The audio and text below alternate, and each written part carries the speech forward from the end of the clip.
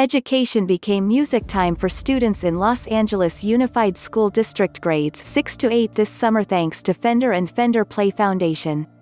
About 1,000 students participated in an almost 6-week summer music enrichment program after receiving musical instruments and Fender Play subscriptions to learn to play acoustic, bass or electric guitar or ukulele.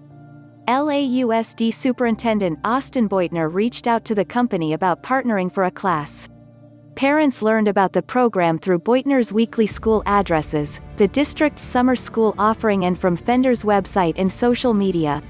Fender shipped the instruments, plus picks, strings, tuner and a gig bag, directly to the students' homes. Students and teachers used Fender Play, Schoology and Zoom programs for the course.